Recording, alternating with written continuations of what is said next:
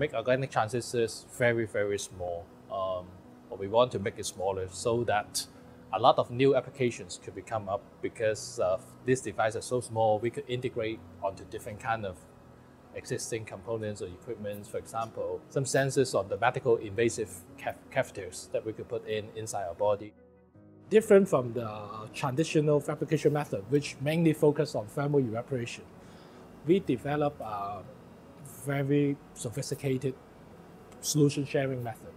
This solution sharing method allows us to deposit a monolayer of organic crystals. So the purpose of our technique is to develop a large area single crystal of the semiconductor. This large area is talking about millimeter to centimeter square.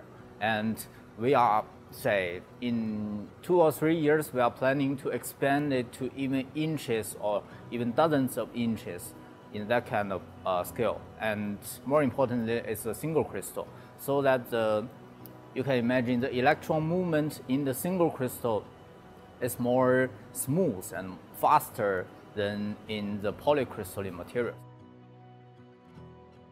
In our group, we have like 2 directions. The first one is how to make the world record organic transistor, and the other is how to use that.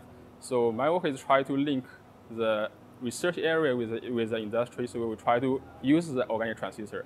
We usually use the transistor in some like biomedical applications, like sensing the level of glucose in our saliva or sensing the inflammation biomarkers in our serum. It could be earlier diagnosis, much better therapy.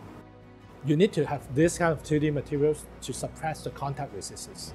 Contact resistance is the key for you to shrink down the device dimensions. So these are the secrets. We need to make it thin enough so that it could be small enough.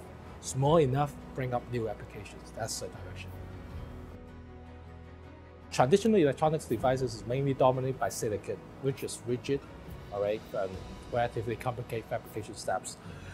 Right now, we could make it on the plastic polymer, which is quite thin, okay, or you could make it extremely thin if you want, so that you could stick it onto your skin for non-invasive applications. At the same time, you could stick it onto the medical tools, put inside your body for some invasive sensing.